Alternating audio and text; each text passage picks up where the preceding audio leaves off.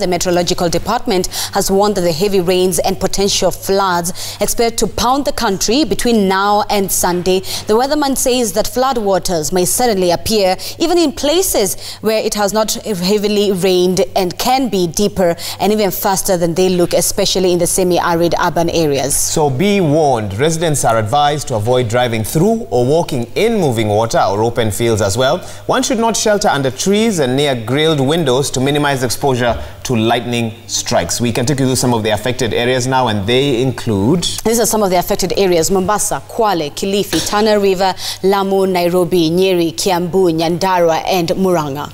The list also includes the following: Embu, Meru, Kirinyaga, Tharaka Nithi, Kitui, Machakos, Makueni, Taita Taveta, Busia, Kisii. We are now over almost 20 counties. This is basically the whole country: Nyamira, Kericho, Bomet, Nakuru, Narok, Migori, Marsabit, Mandera, Wajir. And those are people in landslide prone areas, especially over the slopes of Aberdare Ranges and Mount Kenya in central Kenya. They've also been asked to be on high alert. The weatherman says that the heavy rains and moderate to strong winds may result in storm surges along the coast. Fishermen and all those who are working in the marine industry have also been asked to be on high alert.